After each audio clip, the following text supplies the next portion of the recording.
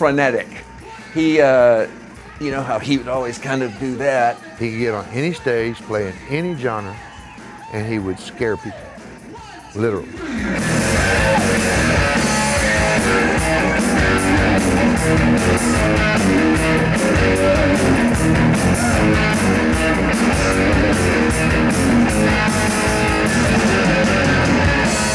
He wasn't a guy that kind of stood there and, you know, moved very sensuously.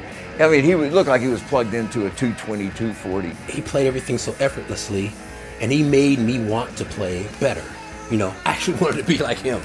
He captured and perfected what Chuck and Bo, the groove and the grind and the sexuality of the music and the sensuality of the music.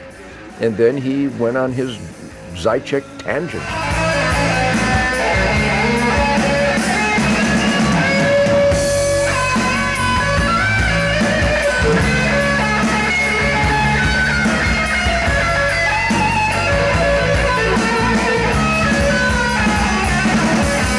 He was a showman, he was an entertainer, he owned every crowd he ever was in front of. I'd always get in those conversations about, you know, before there was Eddie Van Halen, there was David Zychek.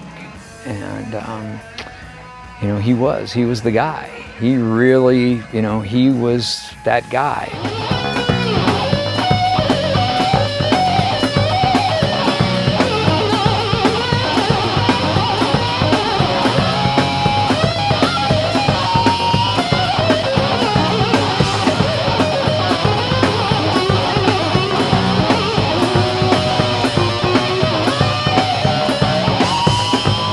I've never heard anybody